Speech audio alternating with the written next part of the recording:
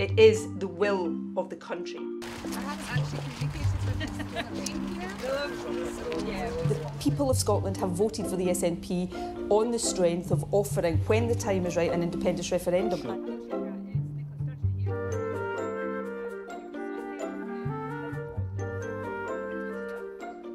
I am asking you to vote SNP, to re-elect me as First Minister, so that I can provide the leadership required to guide us through and out of this pandemic. Getting us through this crisis is my priority. Now let me repeat again, my focus is getting this country through COVID. We can settle for more Westminster failure with Boris Johnson in the driving seat. Boris Johnson should not be the guy making the decisions about the future of Scotland. The different messages that the nationalists had to work out was how to attract the most support.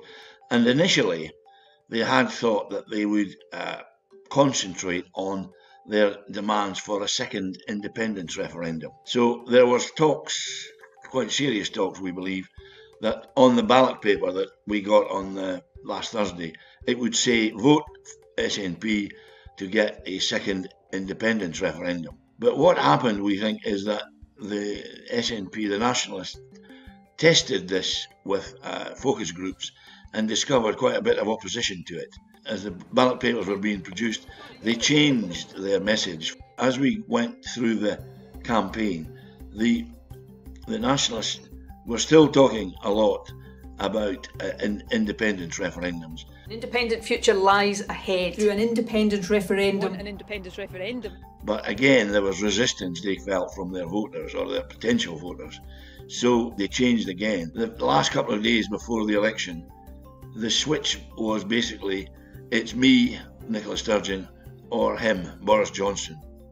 There was an incredible flurry of activity from the SNP camp on the 2 days before the election, and even on the day of the election.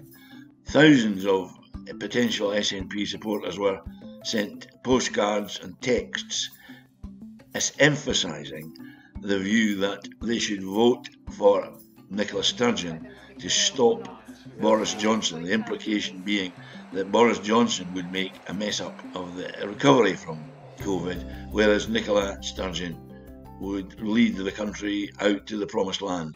They changed the message because although the Scottish National Party only aim is independence, they can't win unless they get other people coming in on their side. They have to get the middle ground. What they're put off by is the continual mention of independence and referendums.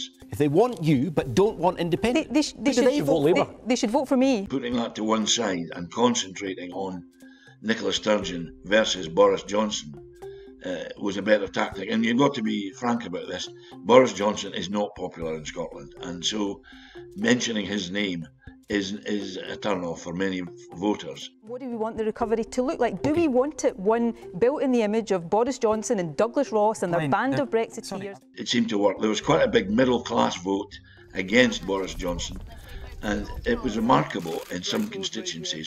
Although they played down massively the idea of an independence referendum, and as I said, it was no longer on the ballot paper as it might have been, the ink on the results barely dried before Nicola Sturgeon and me said that there was a majority in Scotland for independence and an independence referendum. There will be a pro-independence majority in that Scottish Parliament. And people of Scotland have voted for the SNP on the strength of offering, when the time is right, an independence referendum. Sure. It is the will of the country. Now that's a big ask, a big demanded claim, given that it was an ambition that was largely hidden from the voters during the campaign.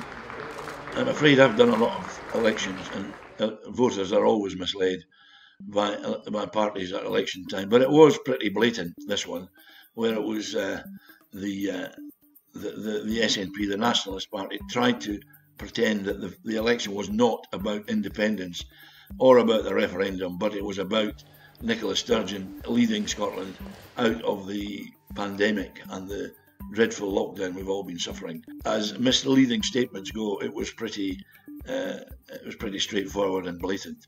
But I mean, she's got away with it, and there's no point in crying over spilt milk. It's been done, and she's won.